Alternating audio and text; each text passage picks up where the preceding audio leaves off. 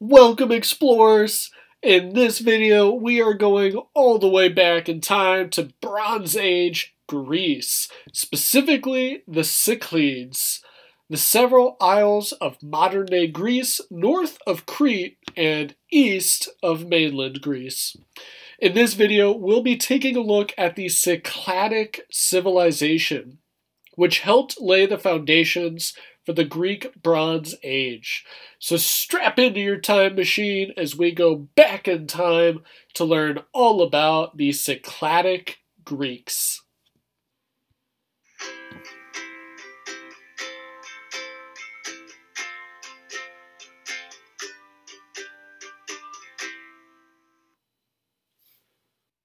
The Cycladic culture is well known for its flat sculptures of women made from white marble. Cultures on several Cycladic islands began to develop as far back as 6,000 years ago, with known sites on the islands of, Chalandriani, Phylocopi, Skarkos, Saliagos, Amorgos, Naxos, and Kea. I think I did pretty good there. But the largest sites of the Cycladic civilization have been found on the islands of Silos and Karos.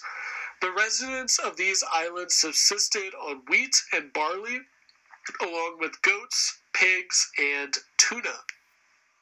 While most historians believe each island likely housed only a few thousand residents, some historians point to images of boats from the era, suggesting populations large enough to supply several ships' worth of warriors, suggesting a much larger population for each island.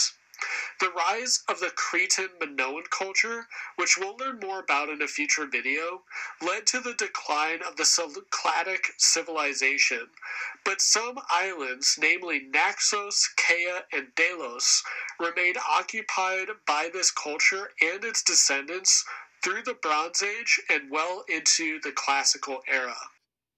Professional archaeological digs on suspected Cycladic sites began in 1880 through the British School at Athens, and Greek archaeologist Christos Santos headed the project to document the sites.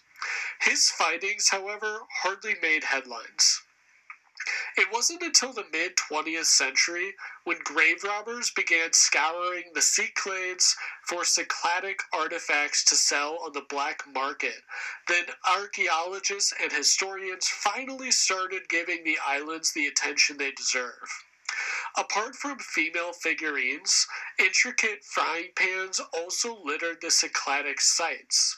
Cycladic artifacts were also found on Crete in such quantity that there was a clear influence the Cycladic civilization had on early Minoan Crete.